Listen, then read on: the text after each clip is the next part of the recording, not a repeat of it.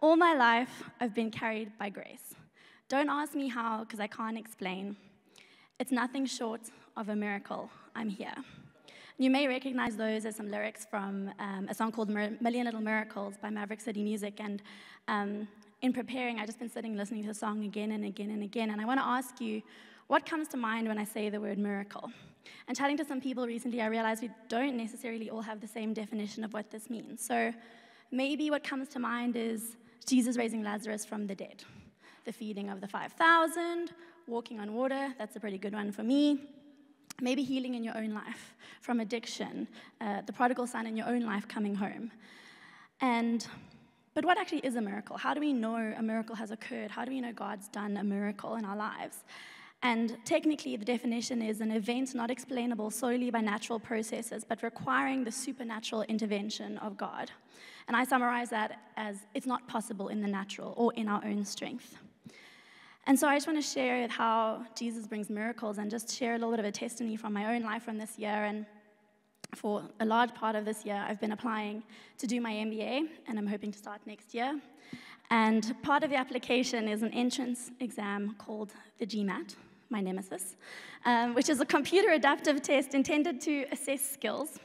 And I always knew for me that this would be the most difficult part because I haven't written an exam in almost 15 years, and I was super nervous, and I knew it was going to be really, really hard because my degree was practical, and so I literally have not written an exam since matric in 2009. Yes, you can work out how old I am now. So after studying for 6 months, I finally went and wrote this guy, and my result was 23% lower than the average of the school that I'd hoped to get into. Damn. So I went back and I gathered up my wits and I started studying, and then I finally rewrote again in September, and I went in feeling confident, and I was like, I've got this, I'm gonna do it. This time, 6% lower than the first time. I was crushed. I thought my dream had died. One of my incredible best friends, Ash, is here tonight, and she sat on the phone with me many a night, crying my eyeballs out, going, I don't know what I'm going to do. I don't know. This dream is dead. It's gone. There's no more possibility. And so I decided to take a break from studying because I felt like I needed to achieve something. Yes, I'm an A-type. And I needed to reconsider my strategy and what I was going to do in the future. And unfortunately, at the same time, work got really hectic, and I had some family issues that needed my attention, and I wasn't getting back to studying, and I wasn't being able to put in the time. And I kept clinging on to the little faith that I had, and I begged God for a miracle because I honestly didn't believe it was possible anymore. And it was one night when I was just going, I don't know what I'm going to do.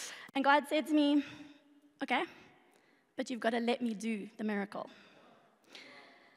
And I was like, ooh, that was an owie one. God just said to me, submit your application.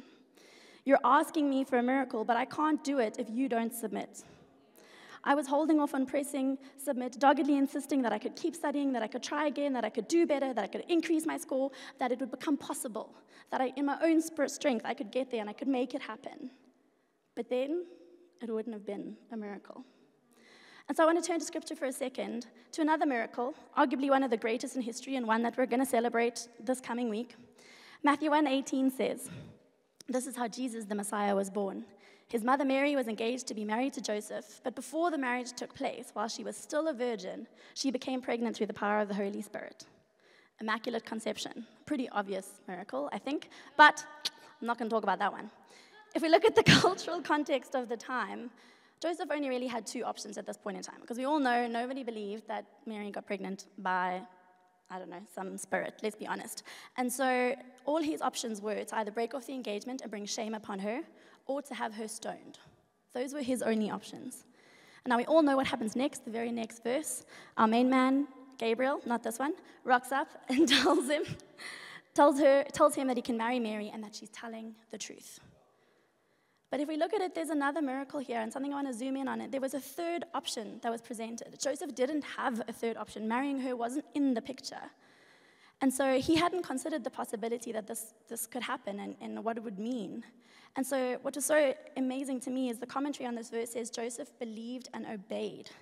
He chose to marry her. He had to believe the angel. He had to believe that she was telling the truth. And then he had to make the decision to still marry her, despite what everyone else in the neighborhood was probably going to say. And in my own situation, I didn't see the third option. I didn't see the miracle. I couldn't submit. I didn't have the score. It wasn't possible. I couldn't let this dream go to die. And so, don't worry, the irony is not lost on me. Yes, I had to physically click submit on my application, but it was so much more than that in my life. I really had to allow God to do the work, and I had to submit in my spirit, and I had to allow him to do the miracle. And so I want to ask you tonight, where do you need to submit to God? Is there something that you're holding on to, that you're trying as hard as you can to make happen in your own strength, that you just keep trying to make it happen in the possible, and you just feel like it's impossible, and you're tired, and you're trying to make it work, and it's just not working? I want to tell you tonight that that's God's playground. When there is no way, when there are no answers, even when you're all out of options and you can't see another way forward, he brings a third option. He brings the miracle, if only we'll let him. And it's mind-blowing. God was just saying there to me going, I'm here. I want to do this in your life. I'm wanting to work, but you've also just got to let me. You've got to go. You've got to do it. And so for me, in my life, 1 week later, I was granted an interview at my first choice school. A week after that, I received an acceptance offer. And 2 weeks after that, I was awarded a partial scholarship. Miracles on miracles. And I just want to end tonight asking you a question that, what might God do for you if you'll just submit to him?